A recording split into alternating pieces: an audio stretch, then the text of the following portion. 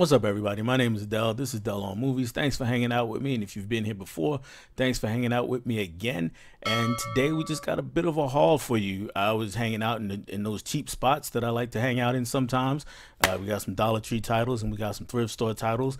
Let's just not beat around the bush and let's just get right to it. The first few titles are from Dollar Tree.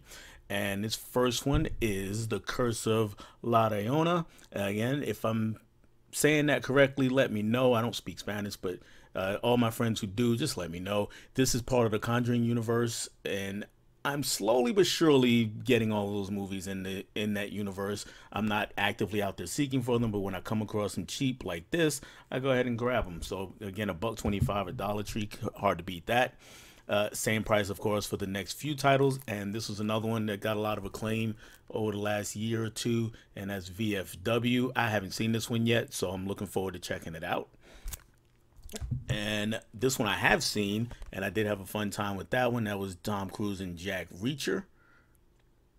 And this is, I haven't watched the TV show. If anybody's watched the TV show, I know he's not in it, but let me know how you like it. I haven't had a chance to see it yet. And my last Dollar Tree title is this one right here, What Men Want. This is a pseudo remake of What Women Want, the movie that Mel Gibson starred in some time back. I have seen this one, not a big fan of it. My wife is more of a fan of it, so I went ahead and grabbed it for, again, buck 25. Why not? The rest of these titles were all from a thrift store. And the first one is a DVD upgrade. So I have it on DVD and now I have it on Blu-ray, so I'm going to get rid of that. And that's The Secret Life of Bees, Queen Latifah, Jennifer Hudson. Is that Dakota Fanning? Yeah, Dakota Fanning, Sophie Okonedo, Alicia Keys. So it's got a pretty great cast. It's a pretty solid movie as well. Check it out if you have not. The next one is a documentary. I'm not huge into buying documentaries. I do have a few, but this is one I wanted to have. And again, for the price, I couldn't pass it up. It was $3 at this thrift store for all these Blu-rays.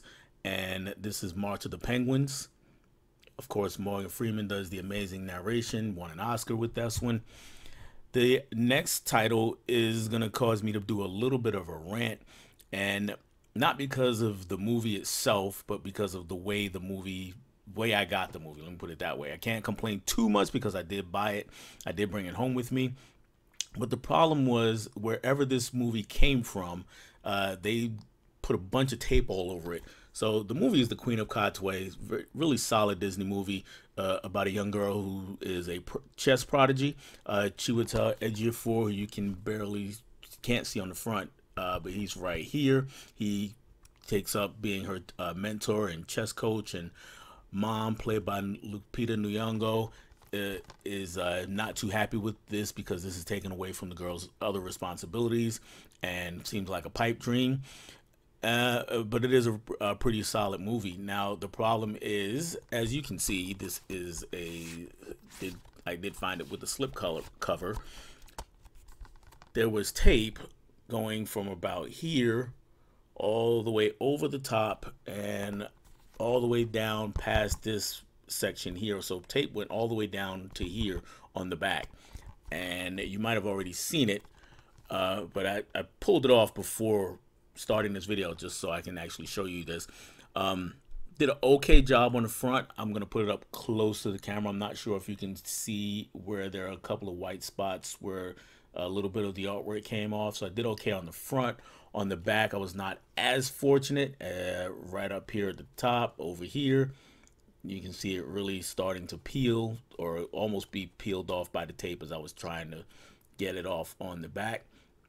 And then the bigger issue, it looks like it's going to be this right here. And I'm pointing over here, not necessarily at the label, because tape is, I don't know if you can see that, but there's tape that runs around the corner here, all the way across the front, all the way around this other corner, and about that far. Let me see where I can.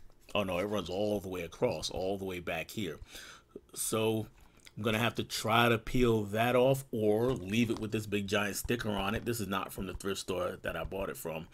This is, again, wherever they had it before. Kids Exchange in what it says. And if I am successful peeling this tape off without damaging the art, then fine. If I am not, also fine. I'll just have to toss the slipcover, and I know some of you guys are just bristling at the notion of me having to actually throw away a slipcover, but hey, it is what it is. Paid $3 for it. If I get the slip to keep the slip, great. This next one I am going to get to keep the slip cover for, and that is Secret Life of Pets 2. And this one is a really nice slip cover, actually. It's got the artwork is pretty cool, but when you run your hands over it, you get all sorts of embossing going on there. And it's a pretty solid movie. Also, I do like the Secret Life movies. So that is all but one pickup. I have one more left, and this one is an absolute steal. At this thrift shop, when you walk in, you get to the physical media section. They have this little bitty shelf, little bitty bookshelf that's maybe 3 feet high, and it's got a few shelves on it, and only the top shelf has movies on it. It has Blu-rays. The rest of it has video games, and then there are these long bookcases next to that, bigger than anything I have back here. I mean, they're like 6 foot wide. They're like 2 of my bookshelves here put together, and there's a couple of them, and then they go floor to ceiling pretty much, so they're like 6-7 feet tall.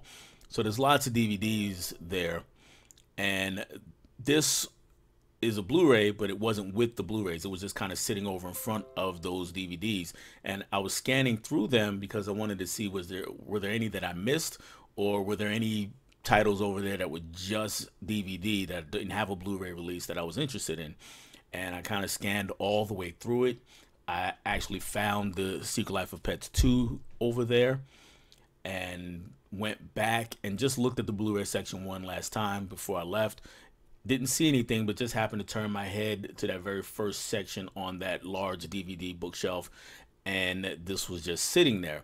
The top of it is damaged a little bit. I picked it up, looked, it's definitely a Blu-ray, and I was okay with that because I don't have this at all. It's not even a movie, it's actually a TV miniseries, and that is Band of Brothers in this nice tin set. Again, the front's got some damage to it. It's dented up here at the top. It's kind of indented the whole top really a little bit, and then down here at the bottom there's some dents also, but again, once I put it on the shelf, it's hardly ever going to come off, so I'm okay with that. And but I wasn't sure what the price was going to be. I took it up to the register. The guy, he starts to hold it in his hand. He's just looking around at it, and he just looks over here where the Blu-ray symbol is, just to see if it's a Blu-ray or a DVD. And he charged me the same as he charged me for the other Blu-ray. So he gave me this entire set for $3, and that made me very happy when I was walking out the store. So that means I got this entire haul for $20, including the Band of Brothers box set. So that is that's a big score for me. Let me know how I did. Let me know if there's anything that you guys picked up. Let me know anything you're looking forward to picking up. And that's all I really have for you on this one, guys. I will catch you on the next one. Bye.